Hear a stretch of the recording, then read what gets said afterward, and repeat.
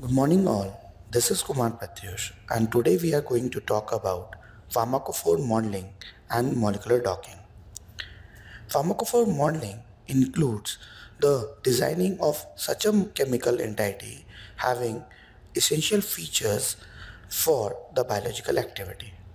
According to the definition of pharmacophore given by Paul Ehrlich, a molecular framework that carries essential features responsible for drug biological activity is called as pharmacophore.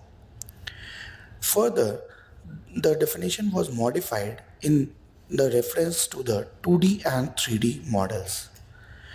Some pharmacophore features are hydrogen bond donors, hydrogen bond acceptors, aromatic rings, acidic groups, basic groups, positively charged centers, negatively charged centers, hydrophobic centers, etc. This is the representation of a pharmacophore of a normal molecule. Here we can see the essential features are highlighted with HBD, that is hydrogen bond donor, and there is a distance of between two hydrogen bond donors being represented in this particular diagrammatic representation. Here we can see that there is an essential requirement for the bond distance between two HBD, that is hydrogen bond donors, and HBA, that is hydrogen bond acceptors. So what we have to do ideally is we have to identify through the softwares the HBA and HBD first, and then equivalently design the molecule according to the pharmacophore model that has been generated by the set of molecules. The 3D pharmacophore modeling includes the modeling based on the 3D features, yet three-dimensional features, which also include certain complementary binding groups which are responsible for active binding of amino acid to the receptor. Ligand-based pharmacophore modeling is widely used and practiced initially before carrying out the molecular docking study. The chemicals are selected based on their IC50s and their standards and mechanism of action, and those set of chemicals are treated with a server or a software to develop a pharmacophore model.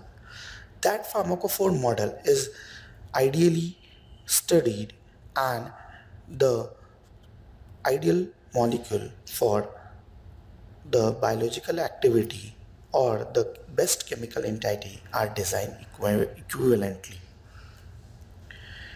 This is the representation of such molecules in which we can see that the phenyl ring is represented by the circle, which represents that aromatic ring, and typically the phenyl ring is very important for the biological activity of this set of library. We can also see in this representation that the nitrogen is also highlighted with the circle, so we can also identify that nitrogen being cyclized is also an essential feature for this set of library. There are certain softwares which are freely available for the pharmacophore modeling, and these are the set of softwares that are represented in the slide. You can go to the link given in the description box for the PharmaGist web server tutorial, which is a freely available tutorial, and you can carry out the pharmacophore modeling, and this is the home page of that particular software. There are only 3 steps. First, you have to input a set of molecules. Second, you have to select the output number of pharmacophores, and you have to quote your email ID, and you will get the results emailed for a short span of time. You need to download those results because it is a web server and those will be deleted after time. Coming to the molecular docking.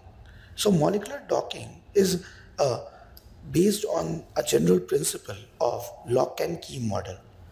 Here, what we try to do, we try to dock a particular ligand which has been optimized and designed on the pharmacophore model in a active site of an receptor where we can work on for biological activity.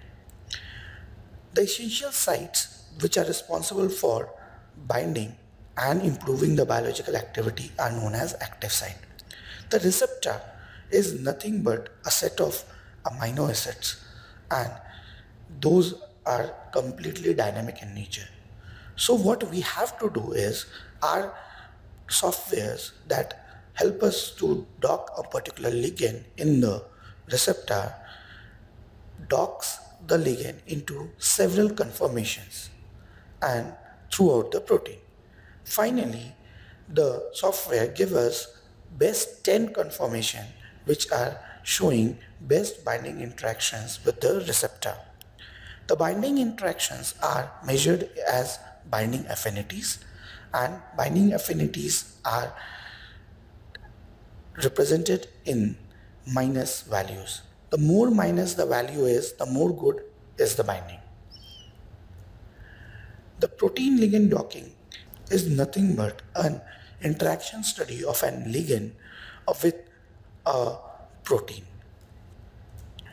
So what we have to do in this case is, firstly we have to identify the receptor by visualizing the disease parameters.